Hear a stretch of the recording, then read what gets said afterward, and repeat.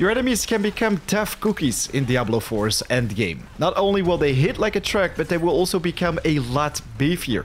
This will make Nightmare and Torment difficulty a true pain without the right gear, but in today's video, I'll help you make them a lot easier.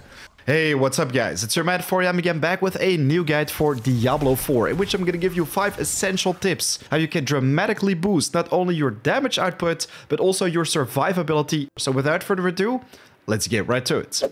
Alright, so the first way how you can dramatically boost your damage output as well as survivability is to have the right gems equipped on your gear. There are many different gems you can choose from: amethysts, emeralds, rubies, and some of them can be pretty interesting in certain situations, while the most important one for more damage would be the sapphires, as these can increase your critical strike damage against crowd-controlled enemies. Damage versus crowd control covers a lot of different things. It's a huge list, so I'm quite certain that something on it will be inside your build. So it's very important to focus on as many sapphire gems of the highest tier in all your weapon slots. 2 for the two-handers, 1 for the one-handers. To increase your survivability, you also want to focus on certain gems for your armor and jewelry. For armor, I would definitely recommend rubies for most builds, as these basically increase your maximum HP. The more lives you have, of course, the more hits you can take, survive longer on the battlefield. It's also interesting to know that maximum HP can also boost other stats like Fortify. For my jewelry, I usually go with diamonds, as diamonds will give you resistance to all the different elements. Poison, lightning, fire, I mean, especially those explosions on the battlefield can be very annoying inside dungeons. If you don't have a lot of armor though, I can also recommend you to go with skulls, as the royal skull on higher levels will have plus 250 armor. It reduces your physical damage taken from enemies on my level by 55%, while non-physical damage taken is also reduced according to your armor contribution. So armor can also be interesting in a sort of resistance.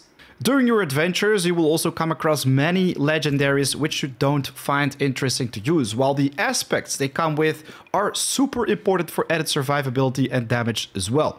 So these are all my maximum roll aspects. I keep these in my bank for the end game. I definitely recommend you to do this. This aspect, I think, is available for all the different classes. You gain 0.5% increased armor for 4 seconds when you deal any form of damage, and this stacks up to 50%, so you basically get 50% more armor. So if you already have a nice base value, this can make you extremely tanky as well. On my temporary helmet, I've got a imprint which gives me a barrier every time when I damage elites, so I become a lot tankier when I fight the big boys, while you can also boost your damage with this, as this one gives me more damage output when I have a barrier active. And there are different ways how you can generate barriers in the game, so definitely things to focus on. Since I have the perfect roll inside my bank, let's quickly go over it. So allowed item types are one-handed weapons, two-handed, gloves, amulets, and rings. If you put it on your amulet, you will increase the power by 50%, so it can become a lot more potent. While on two-handed weapons, the power increases by 100%. So very important to put the right aspects on the right pieces of gear, because this can make huge changes to your damage output as well as survivability. To see all these detailed stat rolls, you want to enable the advanced tooltips. So you're going to go to options, gameplay, and enable these 2 options right here, because that will allow you to compare all the different items. If you hold shift, you will see all the percentages, which is going to be very important to maximize your build.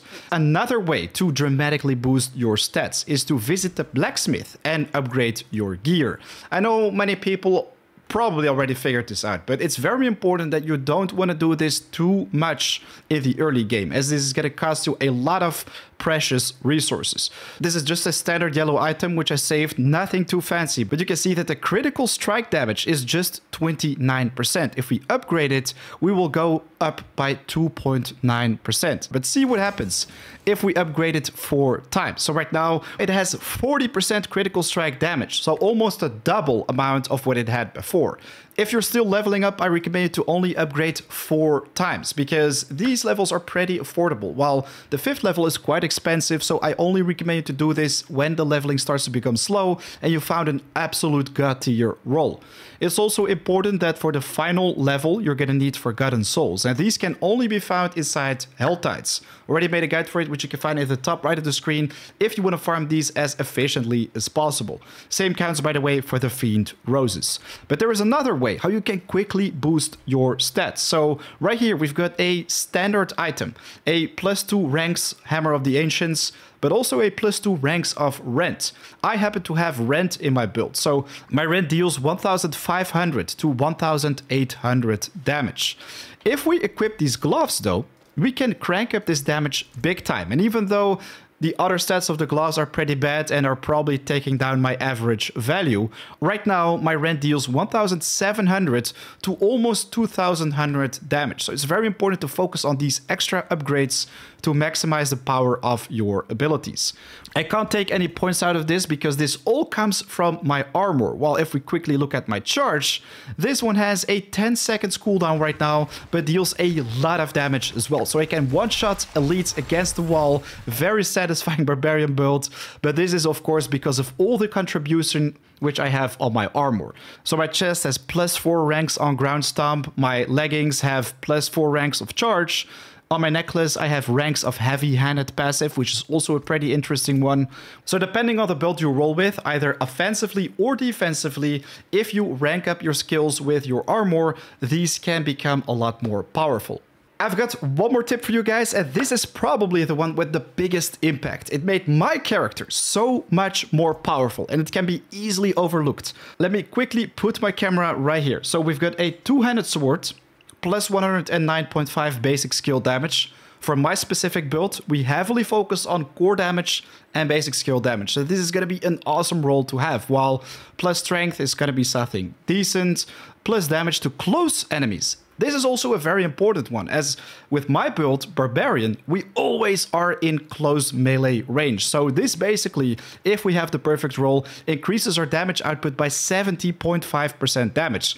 If you can put this on two-handers, that's plus 140% increased damage. We also have the basic skills gained from the aspect, but if we quickly look at my mace right here, this one isn't fantastic. I'm still looking for an upgrade, but it has increased critical strike damage. You can see that this scales lower than something else.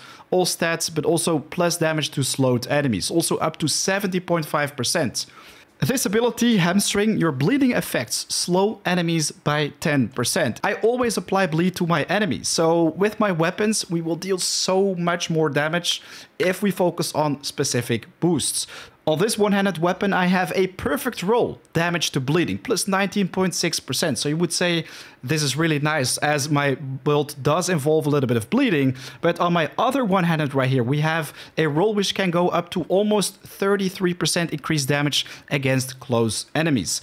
So damage to close enemies scales much higher in comparison with the bleed. If we quickly throw it in the enchantment right here, we can see that every time when we enchant it, ooh, we just went from 77 strength to 84, so that's a good one, but also increased basic skill damage. I tried my luck a couple more times, but unfortunately we ran out of money. But that is basically how you can get the best out of your character. Maximize your damage output as well as survivability in Diablo 4. Ladies and gentlemen, a big thanks for watching. Be sure to leave a like if you found this video helpful. If you're new to the channel, be sure to subscribe, as there is a lot more coming your way.